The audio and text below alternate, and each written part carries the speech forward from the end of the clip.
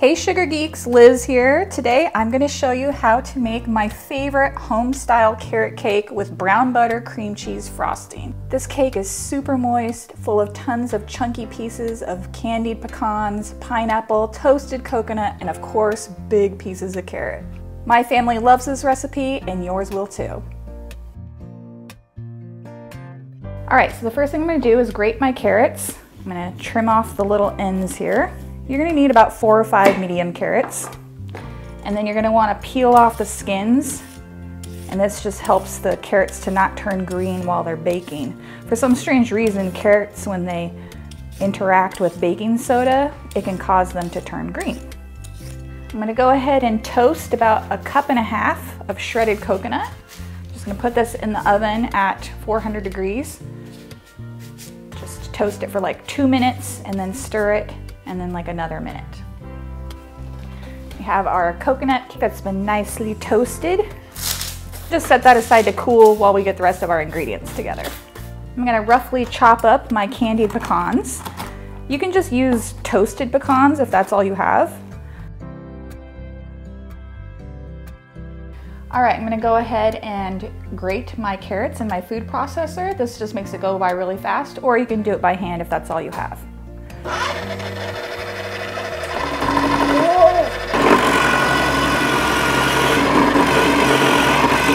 So now we're going to combine all of our ingredients together. It's a super simple mixing method. Basically, we're going to sift together our flour, sugar, brown sugar, spices, and baking soda.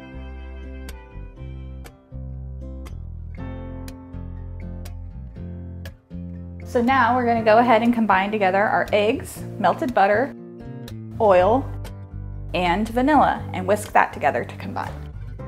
Okay, now we're just going to add all of our liquid ingredients into the dry and stir them together. So now all we have to do is fold in our toasted coconut, our pineapple, applesauce, and pecans. And of course, the carrots.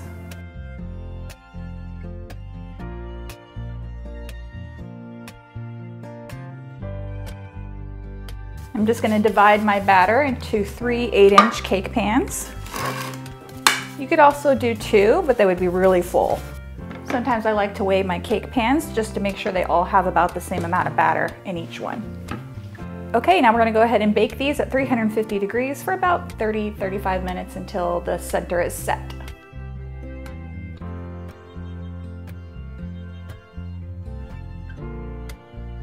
Okay, so now I'm going to go ahead and make my brown butter buttercream. I went ahead and browned 1 pound of butter, but it loses quite a bit of moisture during that process.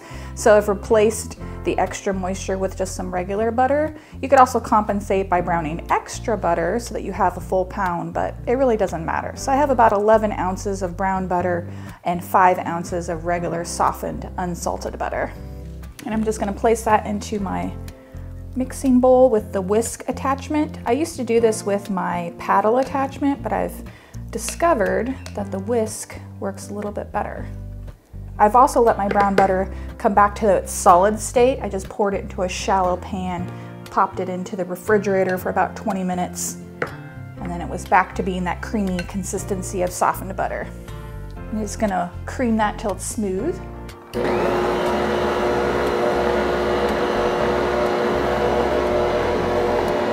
And then I'm going to go ahead and add in my cream cheese, also been softened.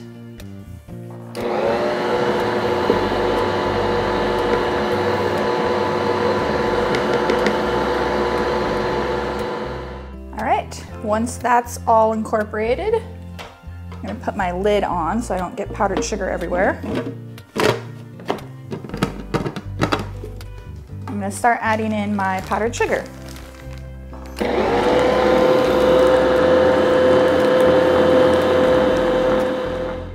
And then lastly, all we have to do is add in our vanilla, a little bit of orange extract, and our salt.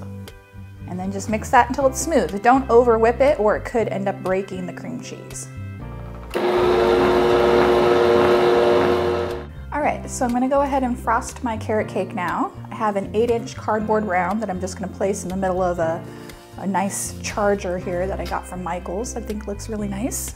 Chargers are great cake plates because they have this little indentation in the middle. That's perfect for a little cardboard.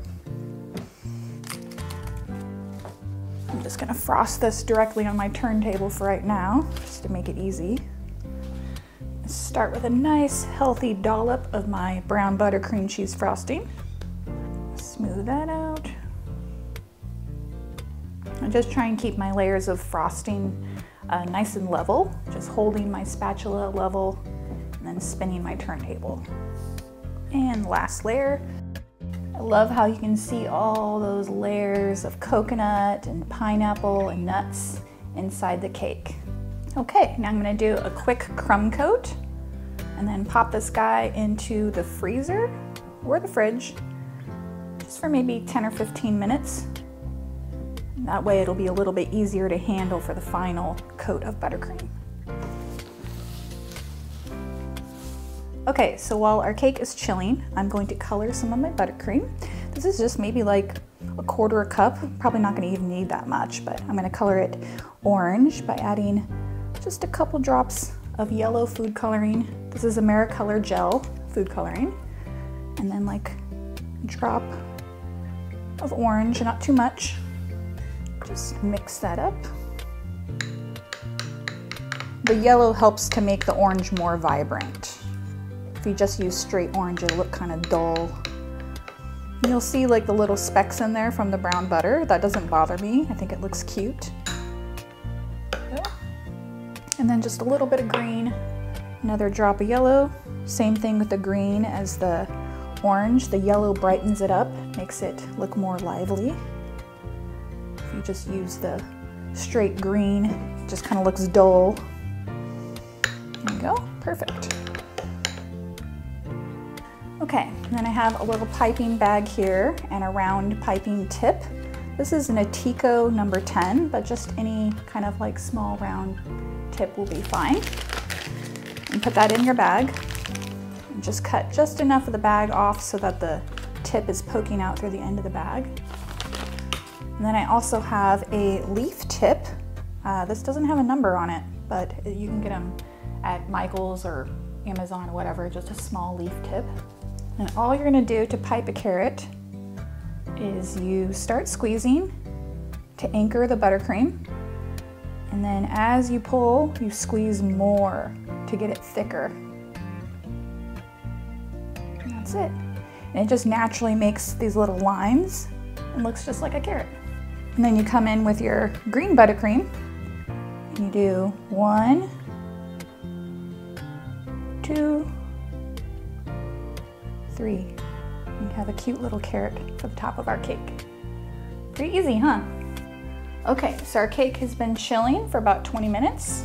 So it's gonna hold in all of those crumbs. So now we can go ahead and put on our final coat.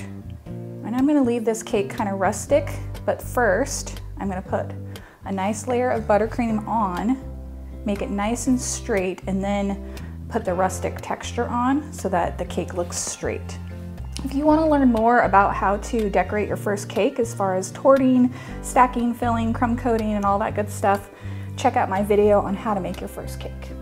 All right, and then I'm going to use my bench scraper, hold it flat on the top of the turntable, and just start turning. Scrape the excess buttercream back into the bowl. Just filling in any holes and stuff. This is a really soft buttercream because of the brown butter. It's definitely not something that I would put underneath fondant. You could use it as a filling, and then you could put regular buttercream on the outside if you wanted to though. Then I'm going to smooth out the top by just taking my offset spatula, grabbing that rough edge and dragging it towards the center.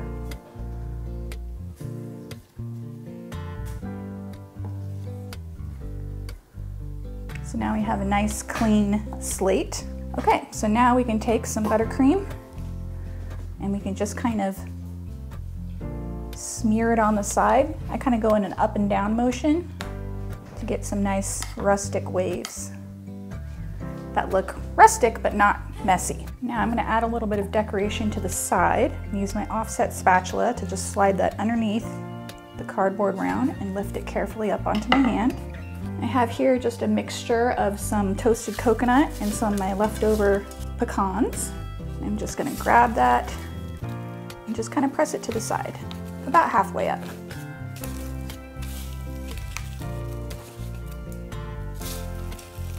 Okay, so now I can place my cake back onto the charger. It fits in there nice and easy. So now I'm gonna start piping my carrots. I'm gonna always be working on the right-hand side and just turn my cake so that I don't get all weird with my hand placement.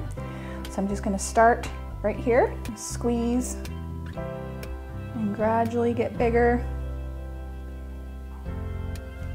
Okay, and then I'm gonna turn my cake all the way around. So I'm just directly on the other side. Do the same thing. And then go in the middle. And then do in between. And then we're gonna come in with our green and add our little leaves. 1, 2, 3. Perfect. There we go. Our carrot cake is now complete. So that's it. That's how you make my home-style carrot cake. Hopefully you enjoyed this recipe. If you want to see more recipes like this, go ahead and hit that subscribe button. I'll see you next time. Bye.